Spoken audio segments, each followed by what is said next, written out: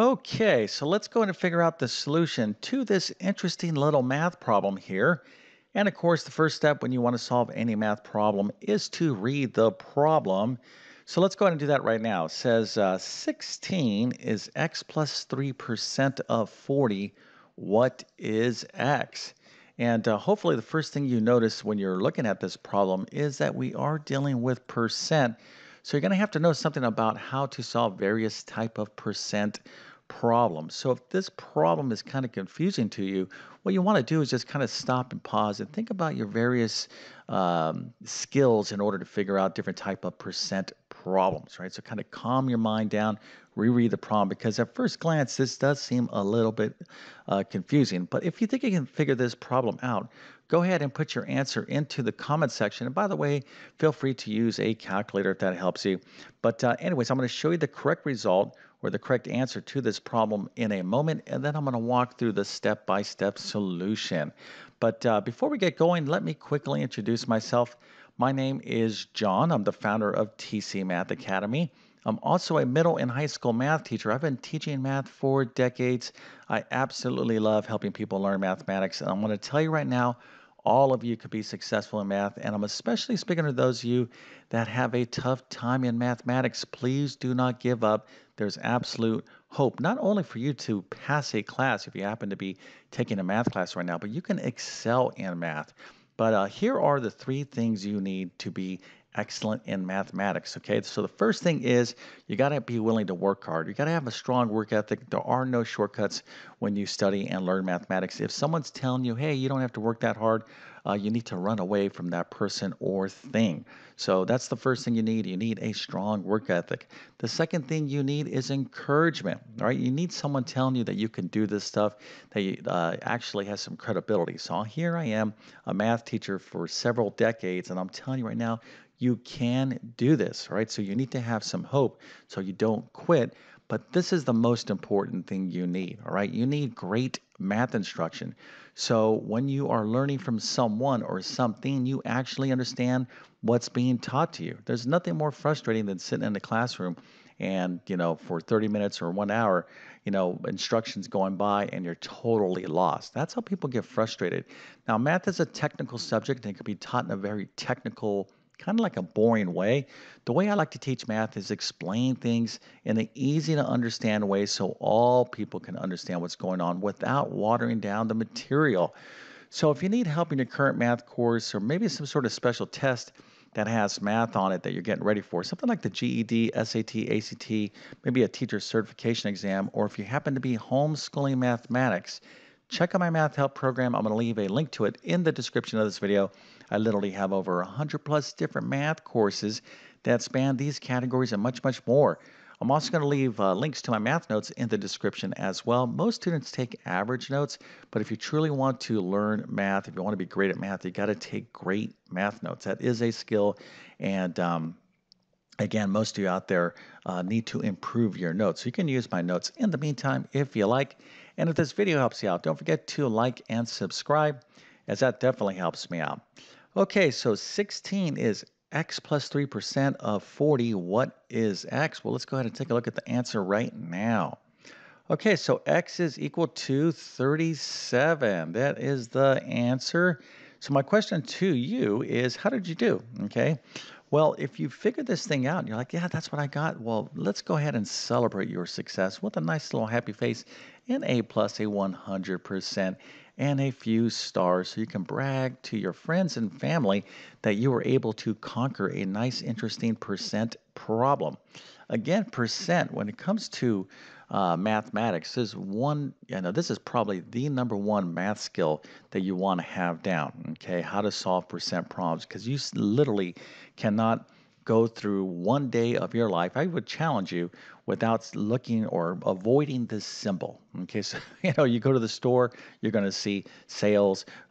If you turn on the news, you're going to be talking about inflation or credit card interest rates. If you watch a TV commercial, you're going to be, oh, this credit card's at this percent. I'm just telling you right now, we are surrounded by this percent symbol. And for those of you out there that may not be, I would say adults, maybe you're, still in high school or whatever the case is, as you get older, you're going to have to deal with money and finances and everything else. I'm just telling you right now, if there's one thing you want to know in mathematics, that is percent. Okay, so that is the answer. X is equal to 37. Hopefully got that right. If you didn't get that right, don't despair, because I'm going to show you the actual answer or the steps to this question right now. Now, before we get into this, it's important that you have some basic foundational understanding of percent. I'll walk you through this, but this is just going to be a quick kind of summary of some basic concepts you need to know. If you are already lost about basic percent, just some quick suggestions. One, I have a ton of videos on my YouTube channel on percent. I'd also direct you towards my little math mini course. It's called my Math Foundations course. It's only 3 chapters, but I go through all basic mathematics, percent, fractions, and everything else. If you kind of need a quick refresher on mathematics, again, you can find that at my Math Help program. All right, so here is the problem. 16 is x plus 3% of 40. So we're trying to figure out what x is equal to, but here's the thing. When you're looking at a problem like this and you're kind of confused by this x plus 3%, what's going to help you, okay, when you don't understand a problem is to try to find a problem that's similar to the problem you're trying to figure out. Okay, so for example, I'm like, all right, 16 is x plus 3%. This part right here is kind of confusing. But what if we were just trying to figure out this problem? 16 is what percent of 40? Now, this isn't the question, but let's make sure we understand how to do this problem, because if we can't do this problem here, solve 16 is what percent of 40, then we're going to have a tough time figuring out our actual problem. So in order to solve any percent problem, you need to have an understanding of what percent is, what's the definition of percent. So let's go ahead and just take a look at a few ways you can look at percent. So technically, okay, the definition of percent is comparing a number to 100, okay? So some number compared to 100, i.e., you're going to have a fraction where 100 is the denominator. That's kind of the definition of percent. So for example, if I could compare 7 to 100, where 100 is the denominator, okay, again, 100 has to be the denominator, 7 over 100, I can write that as 7%. Okay, so the definition of a percent is comparing a number to 100. Of course, I can write 7 over 100 as 7%. Now, how do I do that? Well, if we go into our calculators, you can take 7, divide that by 100, and you'll see you'll get the decimal 0.07. Okay, now this is the decimal equivalent of this fraction, but I can write this decimal as a percent. Okay, so all of these are mathematically equivalent. And the way I go from a decimal to a percent is I simply multiply by 100, or I move that decimal point 2 places to the right. So hopefully this is like a review for you. But if you don't understand this, then this problem might be a little bit maybe, I don't want to say too advanced, but it might be not, you need to do some basic percent problems in order, before you want to take on this problem, okay? So again, you need to have some basic percent skills in order to figure this problem out. But another good way to think about percent is a part out of a whole. Okay, now this is a good example. If I asked you 3 is what percent of 4? Okay, so 3 is what percent of 4? Well, 3 is the part and 4 is the whole, okay? So that's another good model for you to figure out percent problems, is think about part out of a whole. So 3 is what part of 4? Well, I could just write that as a fraction, 3 over 4. And then I could, of course, turn that into a decimal. 3/4 is the same thing as 0.75 as a decimal. Of course, if you have your calculator, you can just take that 3 and divide it by 4. Hopefully, you know that it's equivalent to 0.75. Again, I have a decimal. I need to write that as a percent by moving that decimal point 2 places to the right, or multiplying by 100. So now I have 75%. Okay, so just a quick review on basic percent concepts. And there's other things that I'm kind of like not reviewing right now. Again, to tackle this particular problem, you need to be able to solve a different type of percent problems. I think sometimes students and people think, "Oh, I know how to do percent problems." So, for example, if I said find 6% of 38, right? So most people deal with this type of simple problem all day long. Or like, oh, percent of a number just changes to a decimal, that's 0.06, and multiply by 38. You would be correct, okay? And of course, you can use your calculator to do that, but there's other type of percent problems. So this is a simple percent problem, but to do something a little more interesting, like what we're doing here, you really have to have a full mastery of percent concepts, etc., etc. Okay, so now let's go ahead and take a look at this problem, okay, here. So we're going to get back to our actual problem. Let's go back to this problem, though, right here. 16 is what percent of 40? Okay, now before I show you the answer, let's see if you can figure this out. 16 is what percent of 40? Again, I kind of gave you some models here, something to kind of think about how you can figure this out. But let's go ahead and take a look at the solution right now.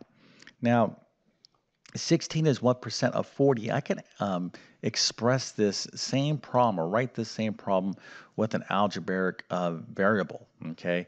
So I can say 16 is x percent of 40, okay? Now, x is what? It just represents some number. So I could translate this, or I can think of this as 16 is what percent of 40. So don't let this variable scare you. And the only reason I brought this in is because we have a variable in our problem. So 16 is what percent of 40? Well, we want to be thinking of a part, okay? And what is the part and what is the whole? Well, 16 is the part and 40 is the whole, right? So 16 is what part of 40? So I want to write that as a fraction. 16 over 40. Now I can use my calculator and take 16 divided by 40. I get the decimal point 40. And again, I can take that decimal and write it as a percent by multiplying by 100 or scooting that decimal point 2 places to the right. So 16 is 40% of 40. So x would be equal to 40.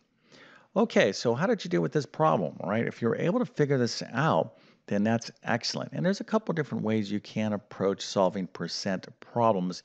As long as you're not guessing, that's what counts.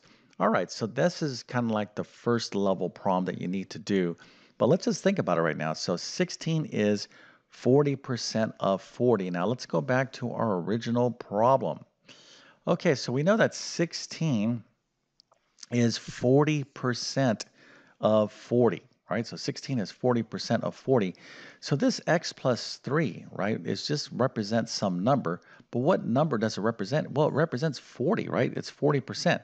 16 is 40% of 40. So what must x be? So it's x plus 3.